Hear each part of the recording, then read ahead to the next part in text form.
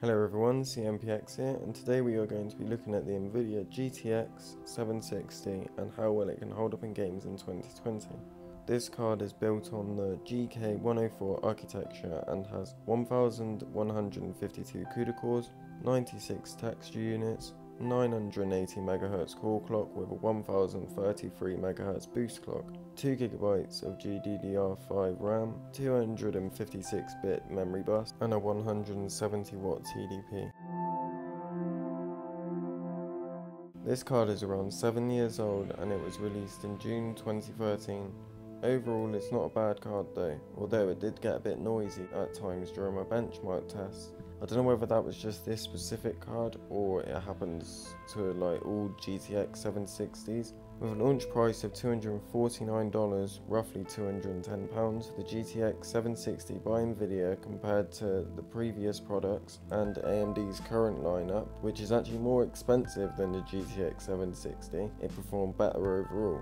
With the AMD Radeon HD 7950 with a price of $300 or £240, did struggle to get sales after the Nvidia GTX 760 was released due to the Nvidia having much better performance and being a cheaper graphic card as well. So it's a no-brainer really, which one are you going to buy? Well, which one would you have bought?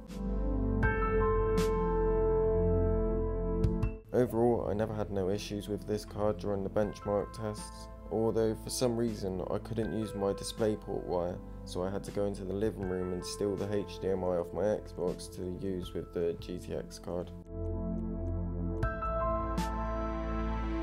Starting the benchmarks off in GTA 5, which is really good optimization to run on both good hardware and lower end hardware as well. Here you can see I'm running the game at 144p with a mixture of low and normal settings, but mostly targeted that sort of normal setting area, and the game held up great with 52 average FPS and 37 0.1% lows, and the game played really nicely as well and I couldn't feel any stutter.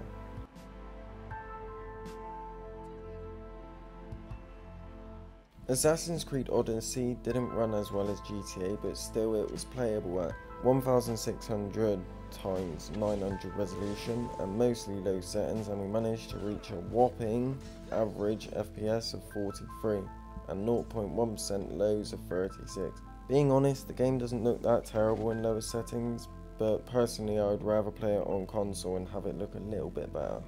Maybe you could target 30 FPS instead and maybe make it look a little bit better but lose some of them frames.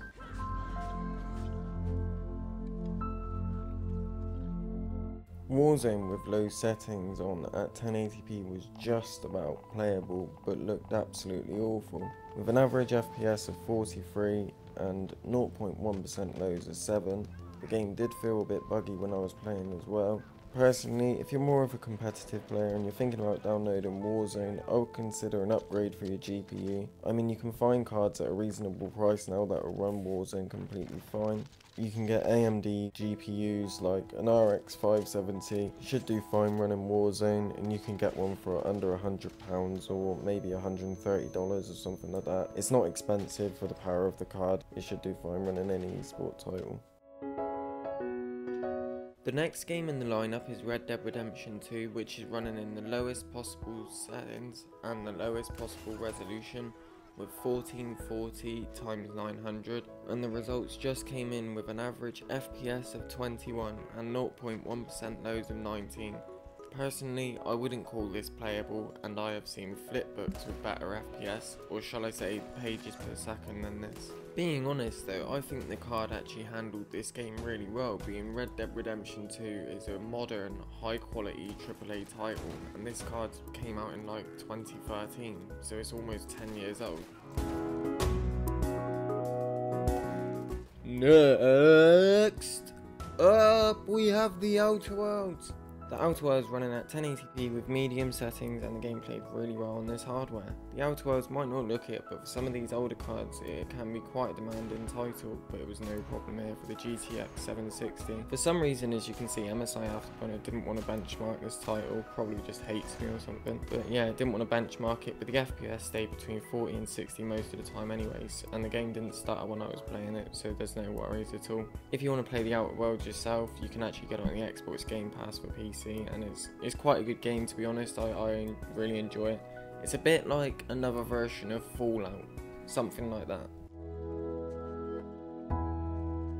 And for the last game we are going to be testing today, which is Halo MCC Reach, of course, the game ran at an average of 5 FPS and was completely unplayable. Nah, I'm only joking, of course. The game ran flawlessly in 1440p and enhanced graphics switched on, with an average FPS of 75 and apparently 0.1% loads of 0. I couldn't feel any stutter when playing the game, so I know something tells me Afterburner is lying to me again. I'll be having words with him later though, so don't you worry about that.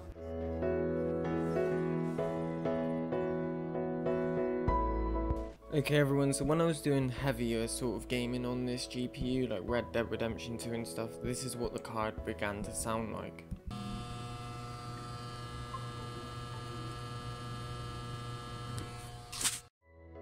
Okay, so finishing up the video, should I get this card in 2020?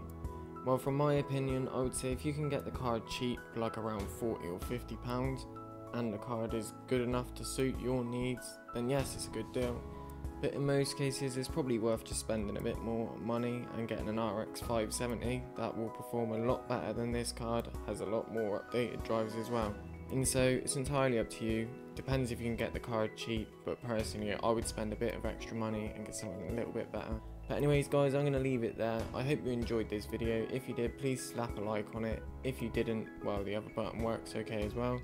Leave a comment and tell me what you think. I'm going to be doing a lot more benchmarking and stuff on this channel now as well, and so expect more content like this in the future and subscribe to stay updated with it.